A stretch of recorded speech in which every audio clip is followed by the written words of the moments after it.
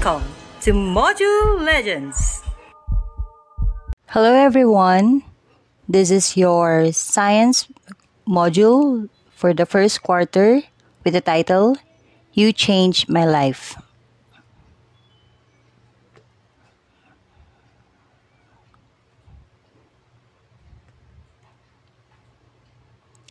Heat energy, or also called thermal energy, is produced from the temperature of the heated material.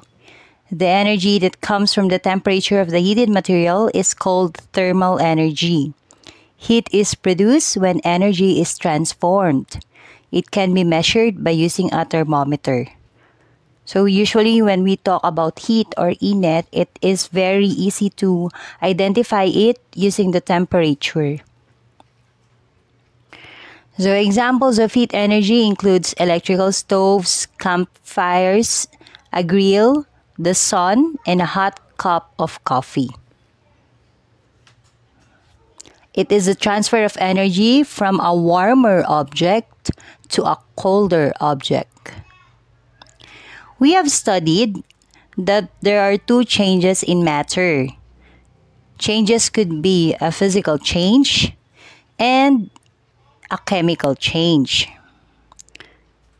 When we say chemical change, it is a change in material that results in the formation of a new substance. So, pag nag-chemical change tayo, there is a new substance being formed. Here are some examples of chemical changes.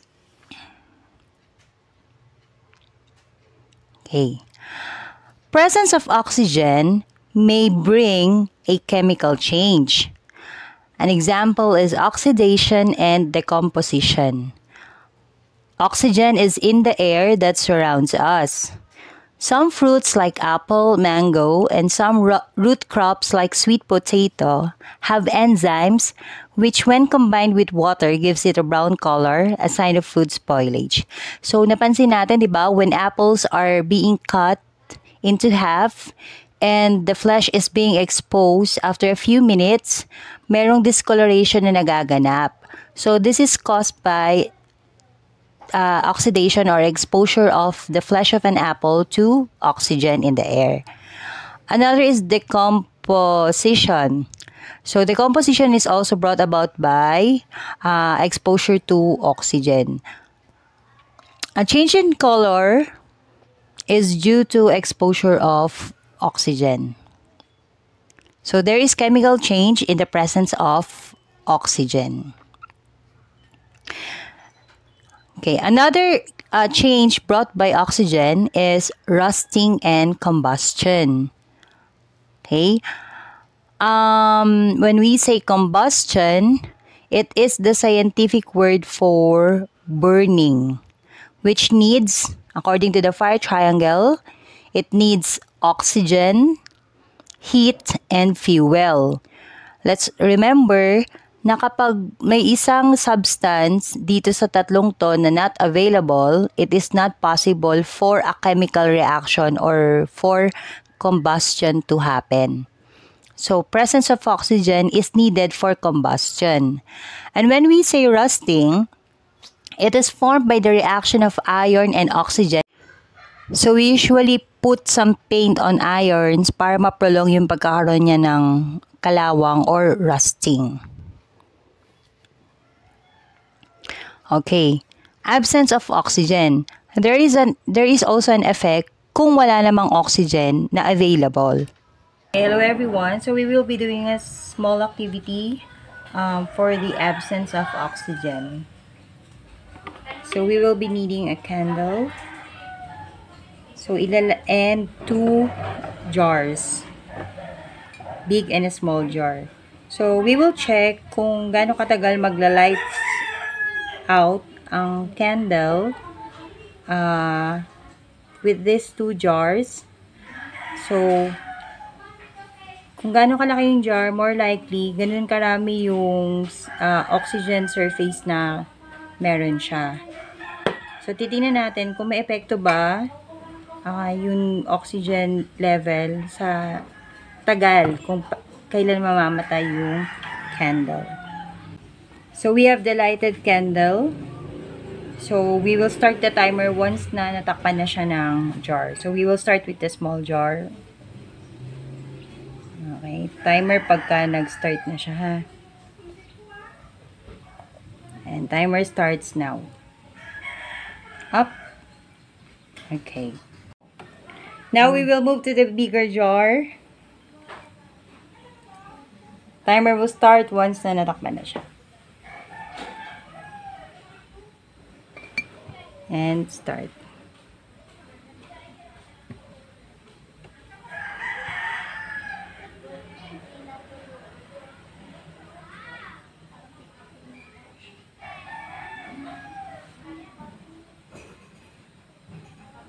And lights out.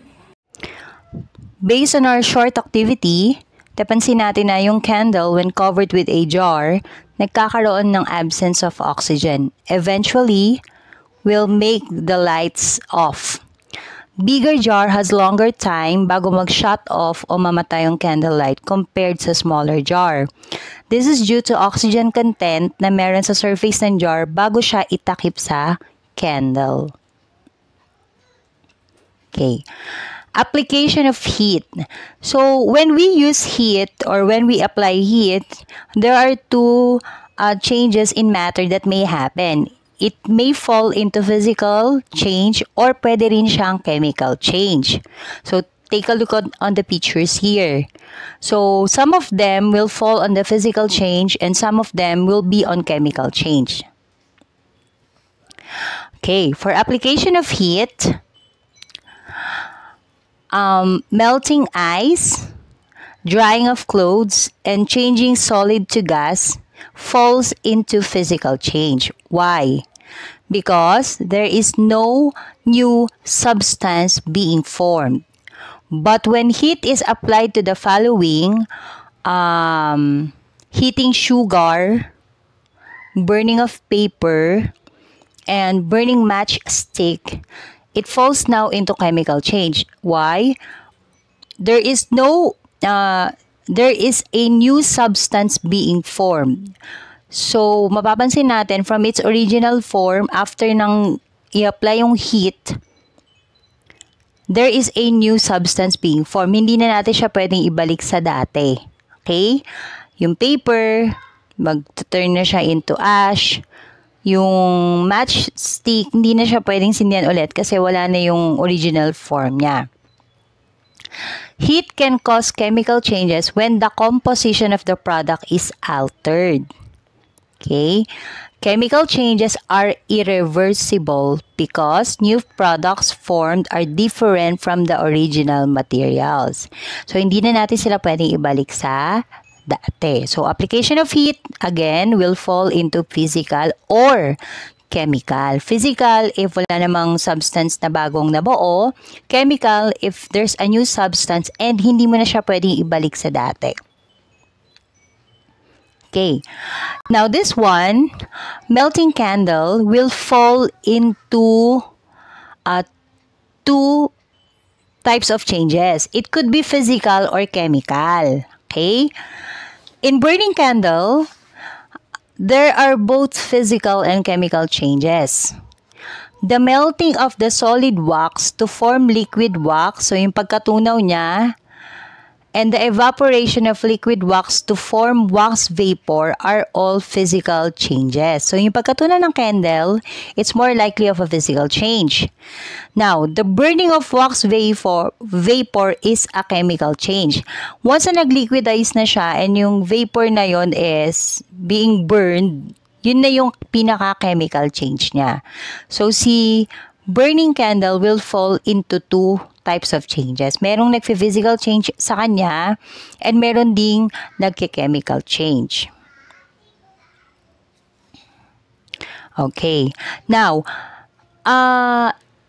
let's remember that lahat matter around us will come into change. Okay? So, yung changes ng matter na yon will affect every one of us. And these are some of the effects of these changes. So, we have global warming. Global warming occurs when carbon dioxide and other air pollutants and greenhouse gases are trapped in the atmosphere. These gases warm our atmosphere by converting solar infrared radiation into heat energy. So when we say global warming, it is the abnormal heat being trapped in the Earth's surface. So hindi nakakalabas yung init na yon brought by gases, brought by air pollutants. So eventually, si global warming will take negative effects on Earth. Next, we have pollution. So there are different kinds of pollution. It could be soil pollution, water pollution, and air pollution. But pollution are harmful materials created by human activity or natural phenomenon. More likely, pollution are caused by human. Okay? So, with this pollution, it contaminates water, it contaminates soil, it contaminates air. And these contaminants are very harmful into all living organisms, including human, animals, and plants. Next, Kain System. Kain System is a mean of clearing a forest by cutting down trees and burning. Okay, for cultivation purposes. So this system is being practiced in many parts of the world. So there's a reason why bakit nagkakaingin ang merong kaingin system, but whatever it is, there is a negative effect on Earth. Okay, there's a negative effect on the Earth's surface, on the Earth's atmosphere, and to humans as well. Next, incineration. Incineration is the process of destroying something, especially waste material, by burning. Burning of plastic waste is one of the most prominent examples of incineration. So, because of the abundance of plastic waste on Earth, some people falls down into this process. So, dahil nga ang plastic is forever, one way na para matanggal si plastic is by burning them. But, let's remember that when we burn plastic, okay, there is a bad effect on Earth, on humans' health, on animals, and on plants. We only have one planet. And more likely, if we will not take part in making this planet a healthy planet, we will all suffer from that. Okay? So we have to protect our planet. And it says that protecting our planet starts with our own selves. It starts with you. There are different ways you can protect your planet. We have to reduce, reuse, recycle. That's waste management. Okay? We can plant a tree. As a kid, as a student, you can plant a tree. Conserve water. Okay, iwasan natin na mag-aksaya ng malilinis na tubig. Kaya nga hindi pwedeng basta tapon lang ng tapon ng malinis na tubig. Shop wisely. Okay, lessen the use of plastic. Don't send chemicals into our waterways. Iwasan natin lagi ang chemicals, most especially kapag ito ay dadaan sa ating water system. And use materials that are very eco-friendly or environment-friendly. Educate yourself. So, one reason why we are studying this is to educate ourselves. By means of educating ourselves, by means of knowing these things, matutulungan natin si Earth na maka-cope up sa mga effect ng changes ng matter natin. Okay? Negative effect ng changes ng matter natin.